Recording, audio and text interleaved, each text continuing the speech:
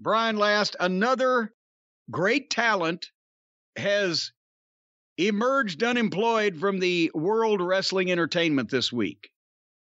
The former Claudio Castagnoli, recently for the past 10 or 11 years known as Cesaro, thankfully that will be over. Formerly Antonio Cesaro. That's right, he did have two names for a while, didn't he? And then Vince decided he hates first names. He hates the name Antonio, apparently. Well, he'd never forgiven Rocca for turning on his old man. But actually, I think this is probably the best thing. I don't know. I'm not Claudio's accountant, but it's the best thing for him because they were never, despite numerous opportunities, apparently ever going to let him go as far as one would think his ability would be able to take him if they'd let him. Do you remember just a couple of years ago when the pandemic first started? And I can't remember what show it was, but it was one of the first shows they did with no people, just, empty arena. And he was the only guy that his shit actually worked with no fans. Everybody else was just used to painting by numbers, having the standard WWE match, whatever. And he adapted, and because he can work a variety of styles, and his shit looks good. And he was athletic. And instead of trying to do, the shit that we found out doesn't translate a lot of cases when there's no people in the building, he would adapt himself to whatever environment he was in because he's that good. And I've been a huge fan of his since the Ring of Honor days. And so I think it's the best thing for him that how can we miss you if you won't go away? But besides that, if, as Dutch Mantel used to say, if you always do what you always did, you always get what you always got. And that's where he was going to be if he was still in the WWE. Just, the guy that you can have a good match and get a good reaction out of it, et cetera, and we're not going to do anything with him. Well, beyond the good match, he's one of a string of guys. And there's been a variety to them. Everything from Zack Ryder, now he's Matt Cardona, his real name, to Miro when he was Rusev, where there have been points where the crowd really seemed to get behind Cesaro and they were ready to elevate him. But the company wasn't. And the company wasn't listening to the crowd at that moment. And eventually things die down when you keep booking someone like shit. Yeah. That groundswell can only stay up for so long. Some of the most over attractions in wrestling history started getting over on their own, and their individual booker or whoever saw that and went with it and gave him an opportunity to expand on it rather than, well, they may like him, but we don't have any plans for him. Well, make some fucking plans. They put the cart squarely in front of the horse in a lot of cases with Cesaro or anybody else when it's easier when the fans already like somebody to make them like them more, or if they already dislike somebody, make them dislike them more than it is to make the fans do either when they don't care about somebody to begin with. So, but anyway, as I said, the only problem that I have now is, and this may be an unpopular opinion, because, I've already seen people speculating as soon as they released the news, yesterday, I think it was, or whatever, that his contract expired. It wasn't that they released him. It was that his contract was up. They couldn't agree on a new deal. And so now everybody's thinking, oh, he'll fit right in AEW. Well, I'm sure he might. But I wish he would take 6 months off, and maybe he's already done this part of it, come up with an entirely new presentation. Take what he does well, what his strong points are. He's got a lot of them. But figure out not Claudio Castagnoli, because that doesn't fit real well on the marquee. And there's a reason why Reggie Lasowski became the Crusher, just like there's a reason why Reginald Dwight became Elton John. But in terms of his look, his presence, the way he dresses, the way he presents himself, take the shit that is in his in-ring game and that he's good at. He speaks, 5 or 6 languages or whatever. I don't know how that figures into anything, but we can't just see Cesaro with his old name. We can't just see Claudio Castagnoli the way he used to present himself before WWE. This is a main event guy that, presented in the right way, can make a stir, but there's got to be something. And I don't have the answer to that. I don't know what his gimmick is. I haven't seen him in 10 years, besides on television.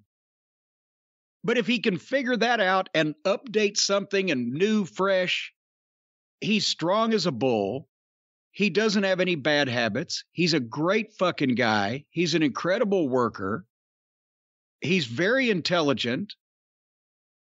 This is a guy that, and he's obviously dedicated to the wrestling business.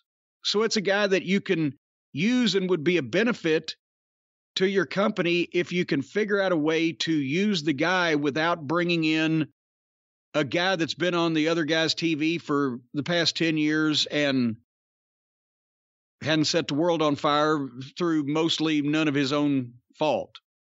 See what I'm saying? There's got to be something different with him. He needs to make a splash. I'd like to see him take 6 months off and get out of people's minds. And he doesn't just come fresh from the other television, because it hasn't been, some guys coming fresh from the other TV might be a benefit. But in this case, I don't think it is. I think we want to forget about Cesaro, and we want to be able to take a fresh look at whoever Claudio Castagnoli is going to be next. But I've been a huge fan of his since Ring of Honor. Him and Hero, they were my Midnight Express at that point in time. In Ring of Honor 2009, 2010, 2011, we had Davey Richards and Eddie Edwards, the American Wolves, had the Briscoe brothers, obviously. Even Charlie Haas and Shelton Benjamin came in for us. But the centerpiece of the tag team division originally, and in the Sinclair era especially, was going to be Hero and Claudio, the Kings of Wrestling. That was the biggest loss in your time in Ring of Honor, I think. Oh, and that was the thing, is I knew what was going to happen, but I couldn't stop it, because even if you told him what was going to happen and that was what happened, for Claudio, I guess financially it worked out okay. For Hero, it was just a morass of aggravation. But before I tell you what I predicted, let me put him over a little bit. And Hero had a lot to do with training Claudio, because Claudio came along, somewhat afterwards. But Hero at that point in time, he had, early in his career, he'd had a Superman outfit. He was a chubby guy. There's comedy going on. But all of a sudden, at that period of time, he had gotten in the best shape I think he's ever been in. He's not a guy that shows muscles, but he was lean, and he's a tall guy. He could do really outrageous looking stuff for a guy of that size and that height. And I remember seeing him out in the ring warming up one night, doing handstands on the top rope, which he didn't look like he had neither the arm power nor that tall of a guy to be able to do that balance, whatever. But Hero, he was working hard. He had transformed his body, and he had his shit down. And Claudio is such an amazingly strong guy. He was green then, but he was a great student, and they meshed well as a team. And I knew right there that a team that can work with the American Wolves and do the modern style high spots and stuff, but can go in with the Briscoes and have a fight, can go in with Haas and Benjamin and have a classic wrestling match with wrestling spots. They could do everything. And I remember my favorite match, whoever wants to search it out, was in Toronto, Kings of Wrestling and the Briscoe brothers in a street fight. And I helped produce that for them and showed them a bunch of the old tricks and bullshit. And they had an old-fashioned street fight where they used furniture, but everything still made sense, and it tore the fucking house down. And then they could go in and do lucha if they needed to. Because Hero had been a lot of different places, and he's a, hyper business studying guy. But the point is, they were the best tag team, I thought, all around in the ring and the business at that time. And they would have always been figured in as heels, as, like the Midnight Express were. You might want to use the Briscoes as heels later on, would there be on top? Or Haas and Benjamin might turn heel, but always the Kings would be figured. And they got the offer as soon as pretty much as we announced the sale to Sinclair to go to developmental, Florida Championship Wrestling at that point. And we all knew and predicted what was going to happen. They were going to get there. They were going to love Claudio because he had the body and the muscles. And they weren't going to love Hero because he didn't have a body and muscles, even though he was the better worker and kind of the key to the leader of the team. And they would never get another tag team match together because they'd split them up and make them singles, and Hero was doomed in that environment, whereas Claudio, they would probably like him, and then they'd find out that he probably wasn't a dynamic promo on his own without somebody like his partner to play off of. And that's pretty much what happened. Except because he's such a great guy and a just upstanding person, he was in a system for 10 or 11 years or whatever it was. But, I hate being right sometime, but we couldn't tell them, well, don't take this opportunity because that'd be pissing on their dreams. But somebody else pissed on their dreams. It's like when ECW got on TNN. Right when that happened, the Dudley Boys went to WWE, and whether you like them or not, they were a major part of the ECW show. And Paul finally gets TV and they're gone. To me, like I said before, one of the biggest what ifs. What if for the next 2 years you had the Kings of Wrestling? I think it changes the entire makeup of every one of those shows going forward. It would have been a lot better, I think. Yeah, well, that's why I hated to see him go. Naturally, yeah. But again, and a lot of people are going to say, well, Claudio at least, had the opportunity to be a single. As great as some people are, did you ever hear me say that Bobby Eaton should have ever been the world heavyweight champion? Never. Because he shouldn't. But as a tag team, he was a member of and the driving force behind the best tag team in the world. And if they had had the opportunity, Chris and Claudio, to be in a promotion that focused on or presented tag team wrestling at a level of or near the level of singles wrestling, then that would have opened up a chance for them to be on main events of major shows. But because every time they get a good tag team, the first thing they do is split them up down there, or if they're identical brothers or whatever the fuck, they're kind of stuck with each other. Or the Mysterios, father and son, whatever the case. It just, both of them were going to be limited, especially, Chris, for the reasons I mentioned, but even Claudio, because you don't see that guy as the world singles champion, but the package was good enough to be in main events together as a tag team. I guess that's what I'm saying. So anyway, I hope he does not go right to AEW. Can I ask you a question about that? Yes. And, this is one of those cases where you kind of wish you had at least a Ring of Honor that was up and running right now. So there would be a landing spot for someone who's not ready for AEW or shouldn't go to AEW right now or may not want to go to AEW. And we all assume he'll go to AEW because of who he is and his work. But I think part of the problem for me is, and I'm sure he'll go there and have great matches with a lot of those guys, but because we've seen so many guys come off WWE TV and go right into AEW, it takes down the excitement level for me of a guy like that going there, even though I like him more than I like a Malachi Black, let's say. We've seen too many guys, Andrade, Miro, even though he vastly improved before he vastly disappeared. We've seen various people come off that TV, and that's one of those dangers. I mean, you need people that fans will recognize, but you don't want to fill your roster with tons of ex-WWE guys. But see, here's the thing. To me, Claudio is not a guy that he's not going to make a difference if they just announced Claudio or Cesaro or whatever is going to be on TV next week. He could make a difference if he, and I'm not talking about him not going right to AEW, going somewhere else. I'm talking about disappear. The last thing that Claudio Castagnoli needs is practice wrestling. And I would think that since he's I would think since he's an intelligent, sensible person that's been employed by the WWE for 10 years, that he's not in financial duress. I would, as I said, if I was him, I'd go away and nobody would see me or hear from me.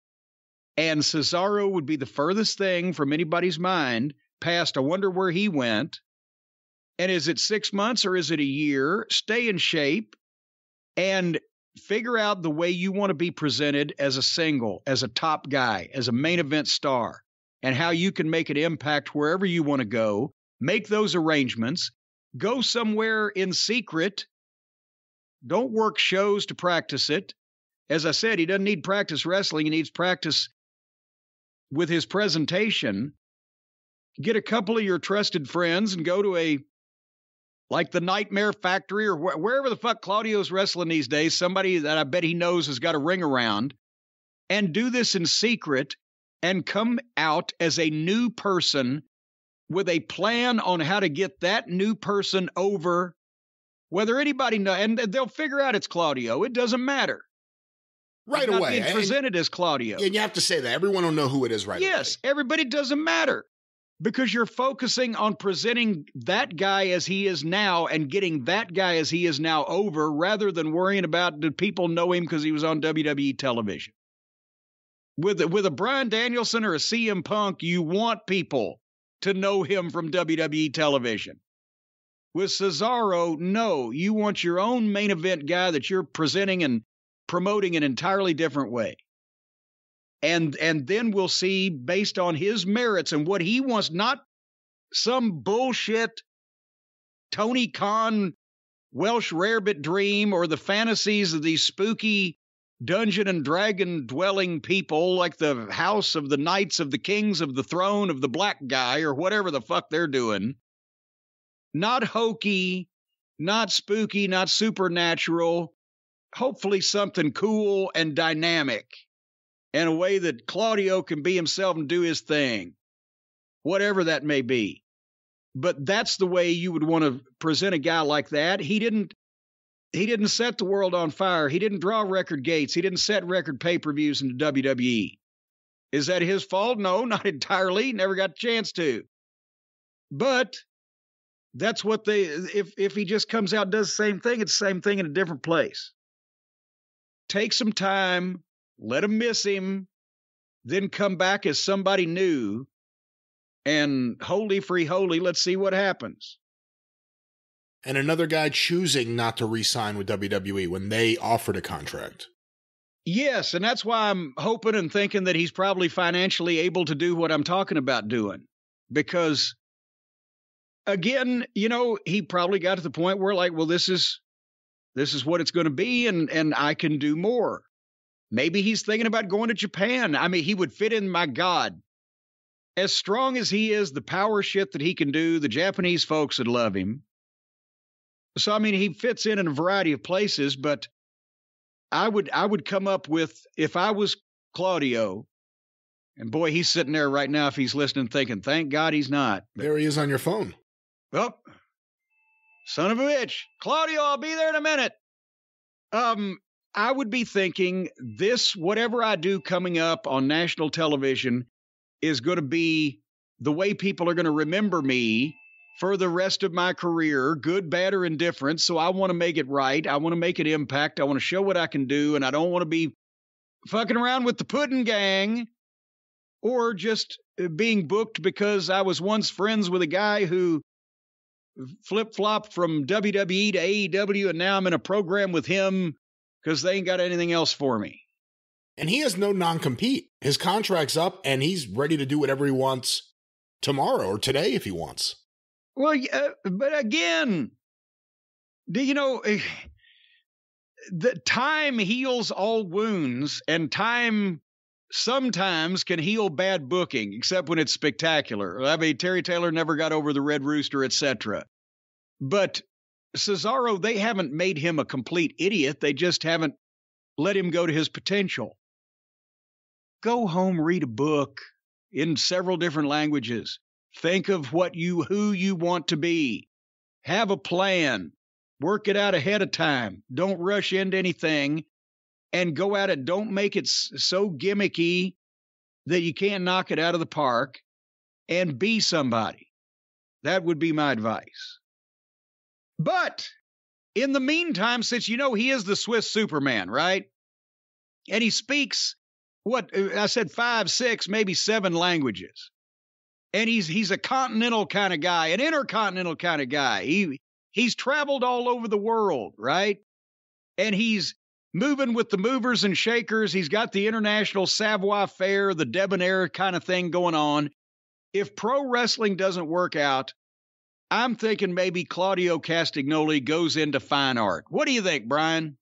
It's hard to give you an answer. I had never thought about this option for the former Cesaro, the former Antonio Cesaro, the once Claudio Castagnoli. Maybe again, fine art. Fine art. Interesting. I think that's a great idea. Fine art, or as I sometimes abbreviate it when I'm taking notes, F-art, because fine art can get you far in the world today because, you know, it's a great investment.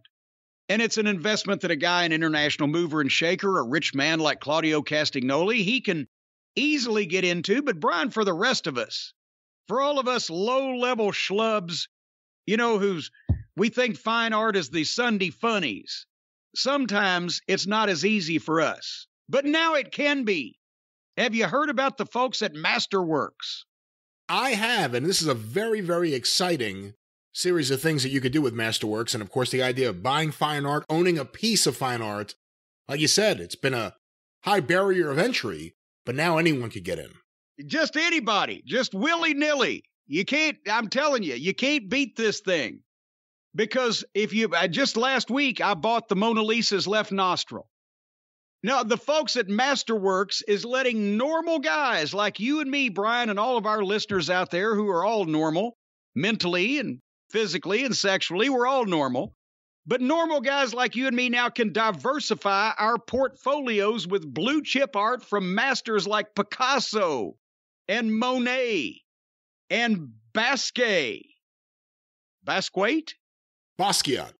And also Ralph Bakshi. There's some prints on here that I'm looking at of Ralph Bakshi's, but diversifying with art isn't new. The ultra wealthy have done it for centuries, and it's no wonder when you learn that blue chip art prices outpaced the S&P 500 by 164% for the last 25 years. I've talked about it, Brian. It's the amazing Fantasy 15 principle. You buy a comic book 50 years later, it's worth more money than your stock in Exxon. Happened to me, folks. It could happen to you. So Masterworks allows you to buy into these fine pieces of art. And when those pieces of art are sold or potentially stolen and sold on the black market in somewhere in Europe or Bangladesh, then you get a cut, a kickback, a piece of it. You're in the art business. And there's 330,000 members of Masterworks now because this stuff is taking off. So you can get priority access to Masterworks with my unique link. Are you ready to jot this down, Brian? Well, I have the link. Well, you've got it. You don't have to jot it down. Masterworks.art, ART/Jim. Masterworks.art/Jim.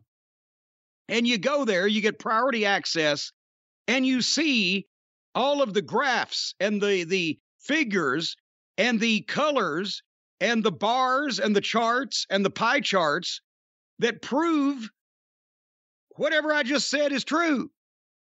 So you can see that right there on the fucking site. I told you all the different terms they used and numbers. There's numbers all over this website, folks. So, as I said, join the over 330,000 members making money in some fashion.